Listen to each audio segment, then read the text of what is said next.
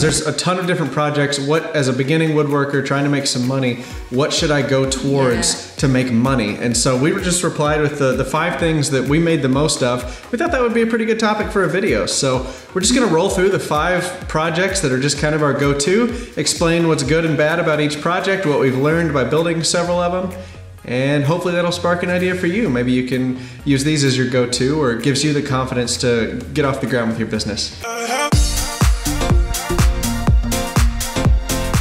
5 projects are so versatile and so ubiquitous that like you can incorporate. Ooh. I know, it's a big word. Ooh. I heard AVE use it, so. Wow. Yeah, ubiquitous means it's everywhere. Wow, you might have, okay. So these are 5 projects that you can make so different and so unique that if a customer just says, hey, can you show me something XYZ that you've built, you can point to one of these projects and say, well, I can do it just like this, but in a door or in a shelf or in a cabinet, something like that. And honestly, in your portfolio, people like to see pictures of things that they could see themselves buying. So if somebody wants a coffee table or they want some bar stools, but all your Instagram or whatever portfolio has in it is like super tiny, detailed keepsake boxes, they're gonna be like, I don't know if they're quite up my alley. Let's just get into it. We'll quit talking at you.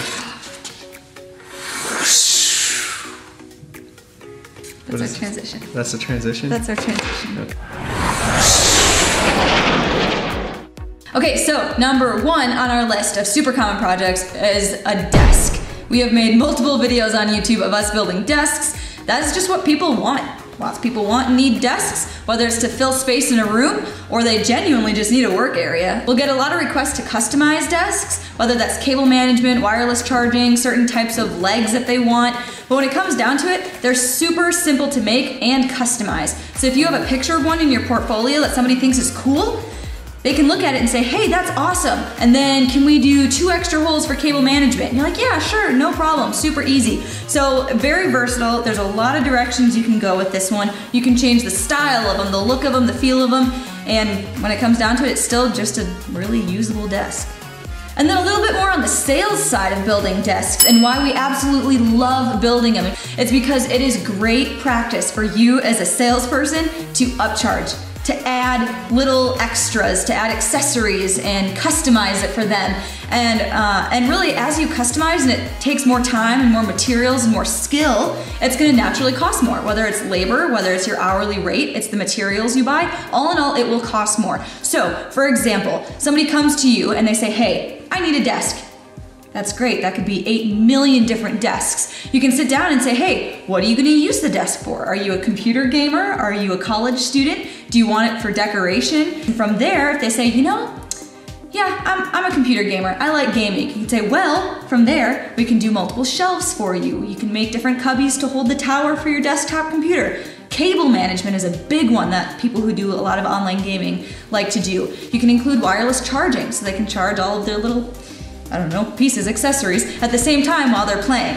I just want to butt in here for just a second. You remember Sam? The guy that we built the liquor cabinet for, a good friend of ours. We just built him a desk and we just did all of those things to his little desk. We have a batched furniture desk, just a pine top, chamfered edges, hairpin legs. Built him that exact same desk. We normally sell it for 200 bucks whenever we batch out 5 or more. And we turned his, almost the same exact style, we turned his into like an $800 desk because we used an oak top, used 2x6 oak for the top. Solid oak, big, thick, metal hairpin legs. Then I made a long tray that did all of his cable management. We had a power strip in there, and then I routed out a big hole in the bottom so he could put a wireless phone charger through the top of the wood. And with all those upcharges, we changed it from a $200 desk that we would make out of pine into an $800 desk, and it really only cost me, and it cost me an extra like 2 or 3 hours worth of labor to get those other things finished. Will this hold me? I hope so. Okay, I think we're good. Okay, number 2 piece of furniture that we do constantly is coffee tables. Everybody loves coffee tables. Most of what we see is somebody is trying to achieve a certain style, or they're trying to tie together a certain look in their living room. And a coffee table is a really easy way to do that. So that's what we see most of the time. Or somebody will come to us and say, hey, I need to match another piece that I have in my living room, so I need the coffee table to look like that. And honestly, that's where we get a lot of repeat customers.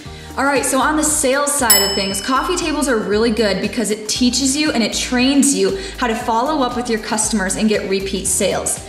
Because if you think about it, where do people put coffee tables? In their living rooms. And then if you look at a living room, think of your living room, it's probably where you have the most furniture in one small area.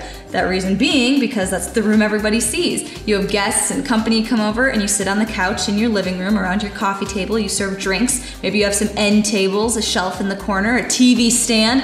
There's a ton of stuff in your living room. So if there's any area of your house where you want a really nice looking piece that you can, talk to people about, for people to compliment and point out the cool design features, it's your living room.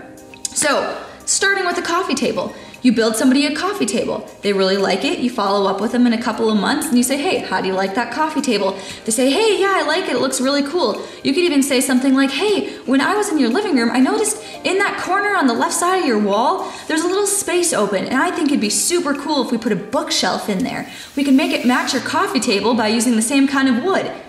Oh, that's an awesome idea. I never thought about that. That would be super cool to have a bookshelf in my living room that matched the coffee table. And from there, you can start another sale with a repeat customer. So you put a really nice piece of furniture in somebody's living room, and what do people automatically start doing? They start comparing everything they have to that one piece of furniture. And when you're comparing MDF and particle board furniture to that beautiful oak coffee table that you just built them, they're gonna think, wow, I need to replace some of the stuff I have now with nicer stuff, or I simply want to replace some of my old stuff with newer, nicer stuff. So that's another awesome way that coffee tables are gonna bring you multiple sales. So coffee tables are a really good catalyst to train you to find repeat customers and talk to people who have already bought from you.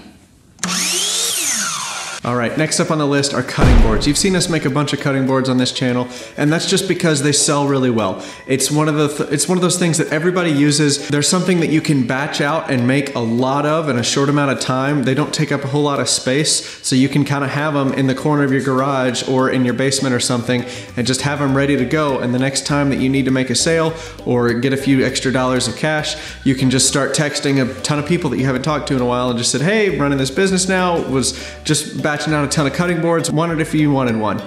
And that's a really easy way to make a couple $100 very quickly. It's also another thing that you can approach businesses with. One thing my buddy Bruce Ulrich that he does, he makes cutting boards for closing gifts. So he's got a really good connection with a bunch of realtors in town, and he just asked him, he's like, hey, can I make cutting boards and you give those to your clients as closing gifts when they buy a home or sell a home with you? He stays really busy making a lot of cutting boards, and you can get super fancy with cutting boards. You can do the face grain cutting boards, which we do a lot of. You can also do edge and end grain cutting boards, which are also, they take a little more time, but they're really, really nice. And if you've got a realtor that's got the money to spend on really nice closing gifts, typically $50 to $100, you can really start to make a lot of money, especially once you start batching them out. That's also a really good opportunity for you as a business owner to learn how to scale.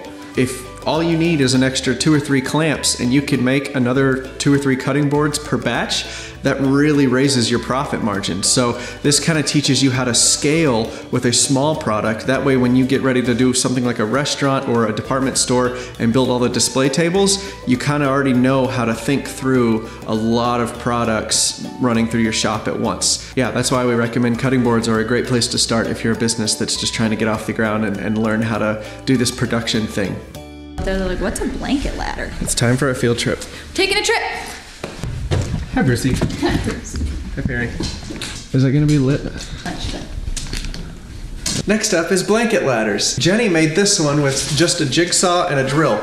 It was gonna be so mean if you just stopped and said, they're stupid easy to make. Jenny made this one. All right, next on the list are blanket ladders. They're very simple to make. Jenny made this one with just a jigsaw and a drill. They do really well in a living room. They're really versatile. You can get kind of intricate with them if you want to. All it takes is just a couple of 2x4s. You can screw them together, plug the holes. This, again, is another good project that's a little bit larger, but you can batch them out really quickly. So it's another really good learning opportunity for you as a business owner to batch 5 to 10 of these out and kind of move through the process of doing multiple pieces at once in your shop. These do really well at craft fairs. Also do the measuring sticks. you know, where you measure your kid's height on this stick and you can take the stick with you if you move or something like that. And blanket ladders are really easy to sell because you can also sell decorating packages with them. This is something Jenny's done. She'll like bundle, she'll take like a burlap sack that you get at Walmart or something like that, and she'll put like 4 seasons worth of decorations in each one from like Hobby Lobby or somewhere, and she'll sell that bag of decorations for 20 bucks along with the blanket ladder for about 50 or 60. So for 100 bucks, you've got a piece and decorations already put together, ready for year-round decorating in your living room. A lot of people, at least in the South, where my family's from, we have a whole bunch of blankets and quilts that are family heirlooms, and they're just collecting dust in the closet, but you can put them on a blanket ladder, display them. That's another sales angle that you can go for. Really, these things are just so versatile for decorations. Just try to find out what's popular in your area and try to throw together a decorating package to go with the blanket ladder, because that's going to go way further than just having a ladder made out of wood that you're trying to sell. So this is a good way to learn how to market and take good pictures too.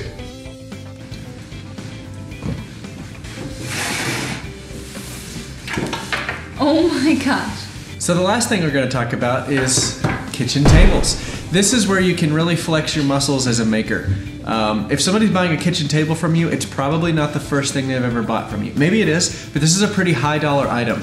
Once you're starting to talk about like custom kitchen tables, you're looking in the $2,000–3,000 range, just kind of depending on the size of the table. This is where you can learn how to make bigger items. You really have to think about your clamping strategy, your sanding and finishing strategies. It's just everything's different with a larger product. Everything changes when the project gets really big. It's one thing to do a bunch of cutting boards and a few other tables, but when you get 1 or 2 kitchen tables in the workshop, you start to run out of space really quickly. So it's a good exercise in learning how to, just manage your space, I guess. This is where you can really find out how well your shop is laid out, because if you can't make a large item like a kitchen table in your shop, you may need to consider getting rid of some things or moving some stuff around, especially if you want to do any sort of like production. You like my Crocs? Ew, I hate. These are my nice Crocs. But yeah, kitchen tables. If you're at the point where you're selling kitchen tables to your clients, I'm pretty sure you've made it, because that's something that their family touches, eats on. Like, people will trust you if it's like a small cutting board or something, but if they're gonna spend $2,000 or $3,000 with you to build a kitchen table, I feel like you've arrived. That person is definitely on your Ferris wheel. I hope these tips have been helpful. These are just the 5 things that we make the most of, that we feel have the best learning opportunity for a small business or a side hustle trying to learn how to build things. And there's all different types of construction. Like, we've covered small things like cutting boards to really big items like kitchen tables. If you can master those 5 products, if you can master those 5 products, everything is going to go your way, and it sounds like you're off to a great start as a business. So, anything else, Bruce?